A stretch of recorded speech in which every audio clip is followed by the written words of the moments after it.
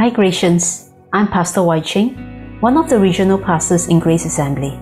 Welcome to Grace Every Morning. Today we will be looking at chapter 9. The application question for this chapter is, how can I be healed of guilt and shame? Chapter 9 explains how the Old Covenant, kept by the system of animal sacrifices offered by the high priest, had to be repeatedly done, for it was unable to remove their guilt of sin. The old system points towards a better system in which our sin is forgiven through the perfect sacrifice of Jesus Christ. The sacrifice of Jesus Christ is a once and for all, permanent and completely effective solution to sin. The key verse I have chosen is verse 14. Just think how much more the blood of Christ will purify our consciences from sinful deeds so that we can worship the living God. For by the power of the eternal Spirit, Christ offered himself to God as a perfect sacrifice for our sins. Jesus Christ is perfect. He never sinned. He willingly put himself through the extreme test of shame, torture, and death on the cross to be the perfect sacrifice as the atonement for our sins. Unlike the blood of the animals, Jesus' blood could cleanse us from our sins and make us righteous before God. Anyone who puts his faith in Jesus' complete work of redemption receives forgiveness of sin and is set free from guilt and shame. There was a time when I made a grave mistake which impacted my family adversely. I was stricken with guilt and shame because I was careless and too proud to ask for advice.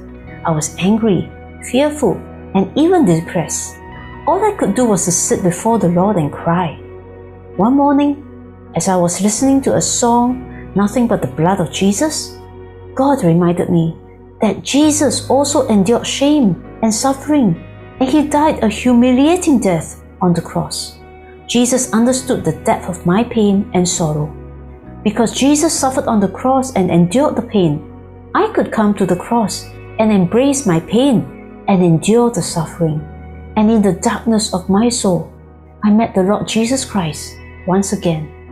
I wish I could say my fear and guilty conscience was removed instantly. But no, it was a slow, arduous process of trusting the Lord daily. I'm not sure what the future lies, but I know the one who died for me is faithful and powerful. I cling on to his promises that he has forgiven me. I am made whole and righteous before him, and he is transforming me daily to be a better imager of God. Some of you may be feeling guilt-stricken and ashamed for something that you did. Or perhaps you are living in guilt or shame for something that had happened to you that was out of your control. Know that Jesus bore our grief and hurts on the cross at Calvary. Jesus understands the depth of your sorrow and hurt, and he carries your shame and your guilt. Trust in the complete work of Jesus' blood for his forgiveness and salvation.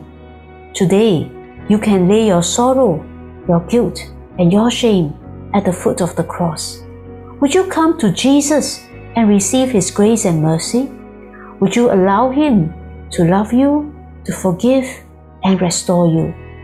You may say this prayer after me.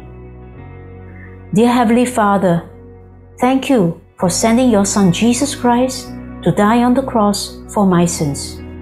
I'm sorry for the sins I have done. You bore my shame and guilt on the cross, and today I leave my grief and hurts at your feet. Please forgive me of my sins. Heal me and restore me. I receive your love for me. Thank you for hearing my prayer. In Jesus' name I pray. Amen. Thank you for joining me. May we live a life free from guilt and shame because of the perfect sacrifice of the Lord Jesus Christ. Have a blessed day.